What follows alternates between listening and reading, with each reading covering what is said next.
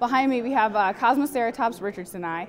This is a ceratopsian dinosaur that was found in Grand Staircase Escalante National Monument. It is about 75 million years old, and what's really neat about it is it's a holotype, which is the first one ever discovered of that species. So if anybody thinks that they found Kosmoceratops, they have to come into our museum to see the original material to see if they actually found it. And this guy is really neat because it's one of the most ornamented or horniest dinosaurs found ever, with all the ornamentation it has on the back of the frill.